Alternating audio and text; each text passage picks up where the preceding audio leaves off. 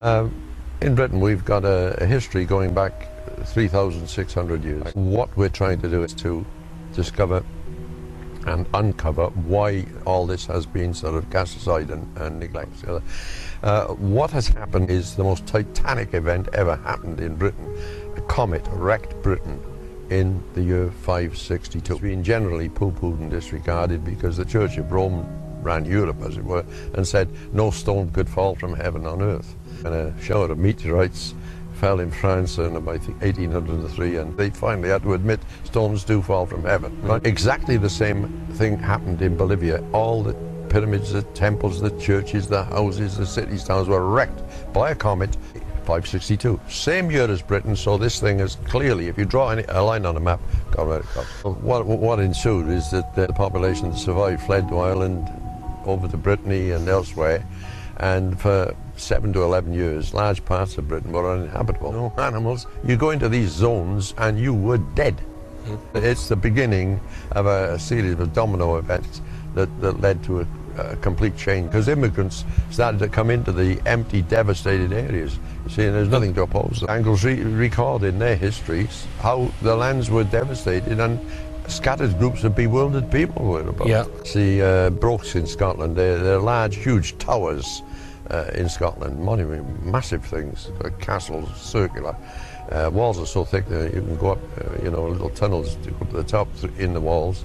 Other hill forts. And all the stones are fused together. In other words, they've melted together. So the surface of each stone, is where it touches the other, has become like part of each other. And they now know that the stones at the top have a deeper depth of melting. Right.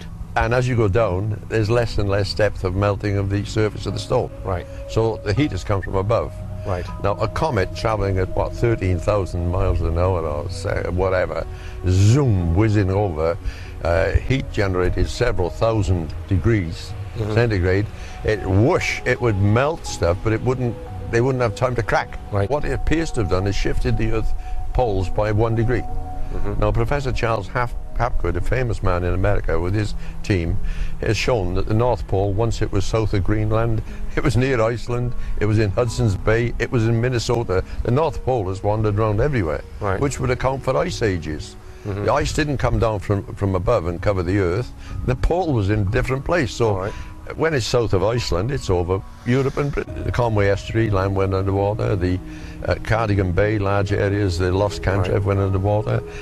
In the south-east Wales, the most important to us historically, the whole of the Orchard Ledge, Avalon, went underwater. And a huge harbour there, a massive stone harbour, which exists in the mud now, went underwater. Also in Poole in Dorset, there's a submerged harbour. What has happened, when the Earth shifts by 1 degree, the water doesn't lie over the oceans, doesn't lie evenly. It lies in less height of water at the poles, and more because of centrifugal force at the equator. Yeah. So a shift of 1 degree could, in the Med, raise water levels by 80, 90 feet, 100 feet. That's why Alexandria and Caesarea and these great cities is now 90 feet underwater. John of Asia says how these various Greek and other cities were submerged.